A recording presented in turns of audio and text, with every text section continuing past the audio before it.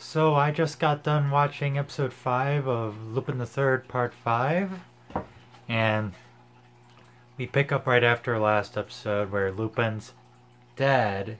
We all know he's not dead. It's episode 5, and it's Lupin. You know, it's not the first time he's done something like this.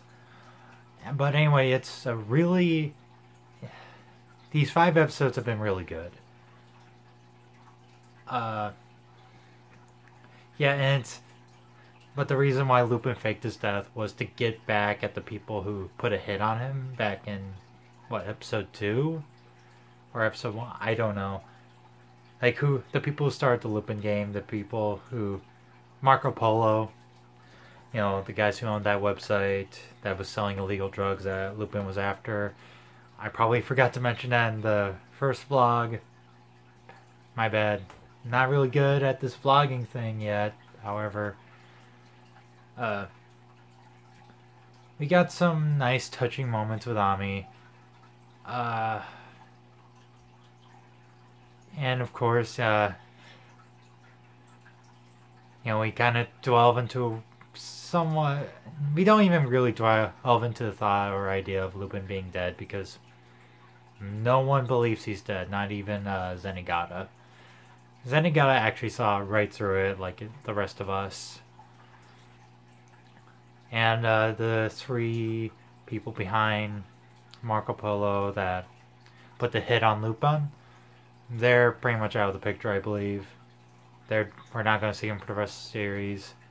So, this first 5 episodes really were kind of more like a movie that was an introduction to part 5. One thing I'm bummed out is that this looked like it was Ami's final episode, at least for now. Which kind of bums me out because I was really liking her character. However, at the same time I am satisfied because it does feel like her arc has concluded. Or at least to a certain point where we don't need to see her for a while. Which is really good. But I'm going to miss, you know, the Lupin being a caretaker for Ami. You know, and just... you know, being this mature figure.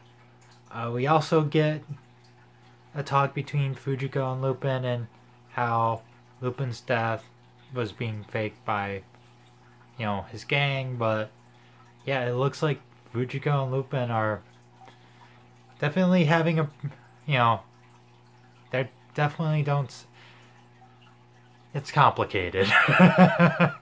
They're under the Facebook post of, it's complicated, because you can tell they still care for each other, but the feelings they had were, they're like, what they have now is different.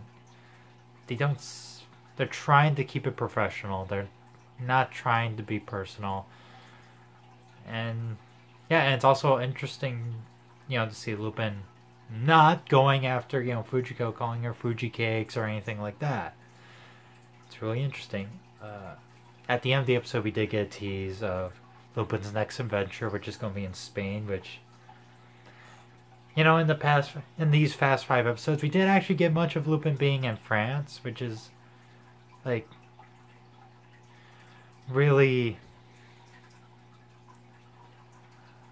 kind of disappointing because Arsène Lupin, the original stories from Maurice Leblanc, are from France. France. I don't know why I said French. That doesn't make any sense. I'm sorry for saying that. Those stories are from France, and Arsène Lupin being from France, it's like you would think by these, you know, 5 episodes we would get more of Lupin being in France, having some connection to the original Arsène Lupin. I mean, there's a chance they're probably not doing it because it has been explored in previous parts. I know part 1 explored it quite a few times, so they might not want to overplay it, which is understandable, but that's one big, you know, like one problem I have with them not being sent in France, or staying in France because they're not talking about that elephant in the room. But another reason I'm not liking it because France is such a beautiful country and it has a lot of set pieces. Again, you could chalk it up to they didn't the previous parts or previous movies, but it's still France, and with the artwork they have for this series is being magnificent, being beautiful, being artistic. It's a shame that they're not taking advantage, but at least, if they're going to Spain, they still have, Spain's also a beautiful country. They can still do a lot with, but missing out with France and their culture. And yeah, one complaint I've had in the past 5 episodes is we never got a full introduction to Zenigato's partner. We just been assuming that he's Zenigato's new partner and he's a rookie. We don't know much about him. I can't even remember his name. So that's a little disappointing. So I guess this is where all the negative stuff comes out from the past 5 episodes. Probably because I saw where everything was going, episode 4, and just like, yeah, I'm kind of expecting it, for it to play out. So I guess episode 5 wasn't as great as the past 4 episodes. Still a really good episode, a necessary episode, and it does have some beautiful moments in the second half. But it was, I think the first half, going with the whole Lupin's dead, it just, yeah, it hurt the episode a little. But yeah, that's my thoughts on this episode of Lupin the Third, but I can't wait for the next episode, and I'll see you guys in the next video. Au revoir!